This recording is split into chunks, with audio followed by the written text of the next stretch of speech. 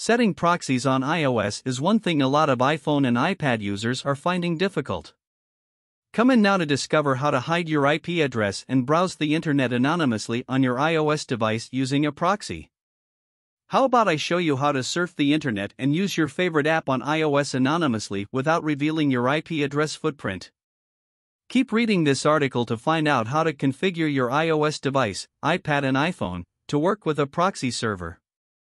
It is no longer news that many iOS users are not aware that their device has the capabilities of using proxies. They think proxies are for PCs while VPNs are for smartphones.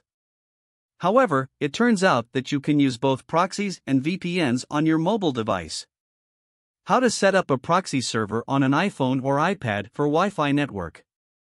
A good number of people connect to the internet through public Wi-Fi at school, cafe, or even in the workplace. Many of this Wi-Fi exerts some form of control over the sites you can access or not.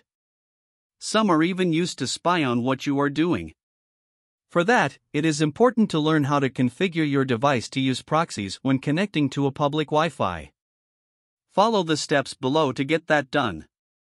Go to the setting area of your device and tap on Wi-Fi. You will see a list of Wi-Fi available, including the one you are connected to. The setting is done on a per-network basis. Tap the one you are connected to and scroll down to the HTTP proxies section. By default, the setting is off, which means no proxy has been used. Switch it to manual to enable you to make use of your own proxy. If you switch to manual, you will provision where you can enter the server name, port, username, and password.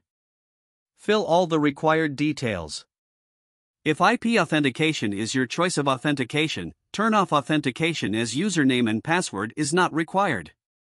As I stated earlier, the setting done is meant for only the Wi-Fi network you configure it for. If you intend to use proxies for other Wi-Fi, you have to go through the whole process again. And if you try accessing the internet using your mobile network, just know that the proxy setting won't be used. How to configure a proxy server on an iPhone or iPad for mobile network. Unlike in the case of a Wi-Fi network that the whole process is easy, and you do not need to install any software, using proxies for your mobile data is not straightforward. This is because it entails modifying your global HTTP proxy settings. There are basically two ways to do this. Using Apple Configurator. This method is the easiest way to use proxies for mobile data. However, before you are able to use it, you have to have access to a Mac computer. This is because the Apple Configurator is available only for Mac computers and downloadable from the Mac App Store. For you to use global HTTP proxy settings, you need to enroll your device via USB cable into the supervised mode. Just know that doing this will wipe your phone and, as such, have a backup for important documents before embarking on this. After the enrollment, you can then install a profile with a global HTTP proxy setting. Custom Write XML-based profile. The truth is, I do not advise non-techies to go this route. This is because it is difficult, and you can easily make a mistake. In fact, only use this method as a last resort, when you do not have a Mac computer and not ready to pay someone to do it for you using his own machine. Custom writing an XML-based profile is beyond the scope of this article as it is more technical, and as such, I will advise you to learn that on your own. How to confirm proxy setting on your iOS device. After configuring proxies on your device, you need to confirm if it is working before you go about surfing the internet with it.